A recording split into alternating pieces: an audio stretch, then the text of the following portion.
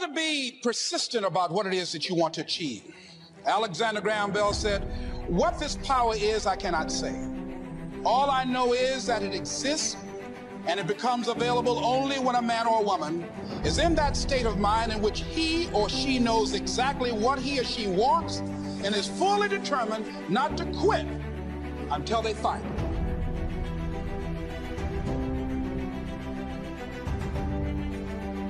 Don't get caught up in, well, I've tried it 4 or 5 times and things didn't work out.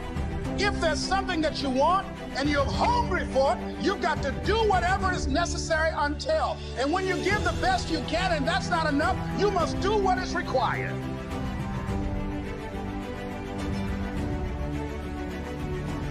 And don't give up on yourself. Don't throw the towel in so quickly. Many people give up on the 1-yard line.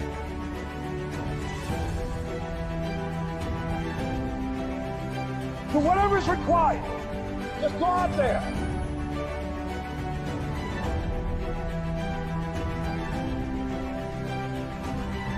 I get emails on Facebook from friends I went to high school with, often starting with, "Gary, you're so lucky." I reply to every single one of them, all of them. I am super not lucky. Let me remind you, Rick, remember when we graduated college and you went to the Jersey Shore every weekend and hooked up with chicks and drank beer? I worked.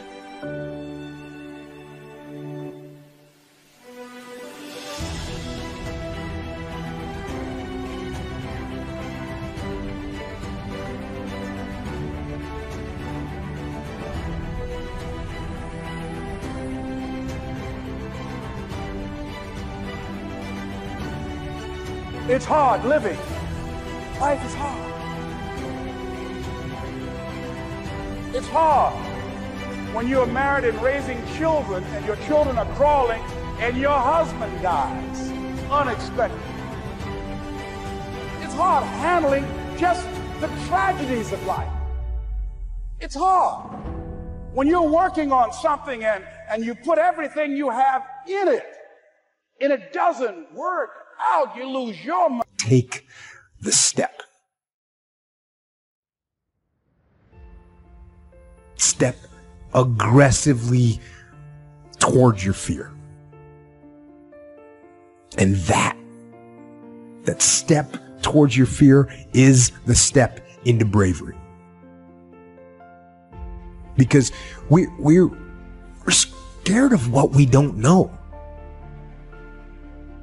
There is only one way to learn and to know, and that is to confront that fear. You have to step, you have to go. And this simple action,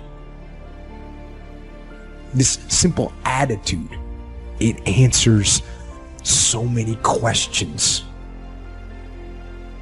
How do you overcome fear of failure or fear of success or fear of fear itself?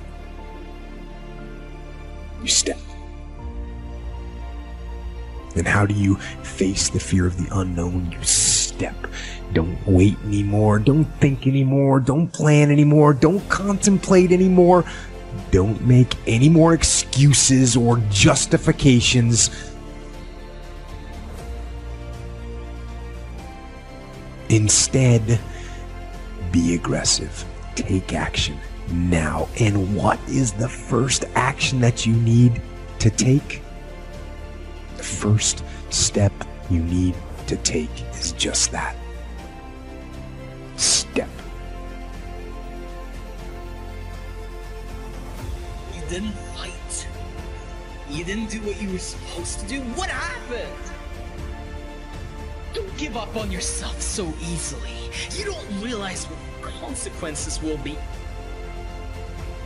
What would happen if you didn't do your part? If you didn't become successful? Who would you be letting down? This is not just about you.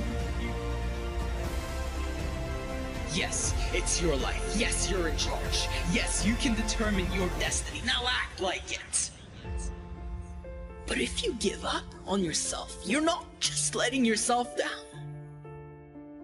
Whose life can you impact? What change can you make in other people's lives, not just your own? Because you see, when you change yourself, you not only change yourself, you impact everybody that is around you. And you know what gets me? Sometimes, I swear to you, I work with people every day helping them live their dreams. Sometimes, I want them to be successful more than they want themselves to be successful. I care about you.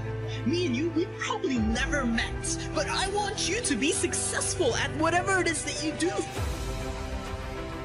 And it might be right now that I want it for you more than you want it for yourself, and we have got to change that. Where is the drive? Where is your hunger? Have you gotten full from a comfortable and mediocre life? Everyone has that drive inside of them, but it might be buried down deep under all of the pressure, all of the fear that you've built up, thinking, what if I fail?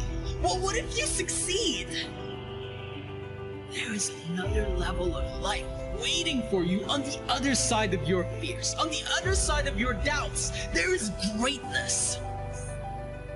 Now, what reason can you reach on to push on through all of the challenges, all of the defeats, all of the so-called failures that you're going to have to go through to get what you want? I want you to grab hold of that why and run with it. Because if it is worth having, then it won't come easy. And if it comes easy, it won't last long. And when you work on it day and night, when you keep pouring in your heart, when you invest all of you into what you're doing, what will you get in return? What if you went all in this time?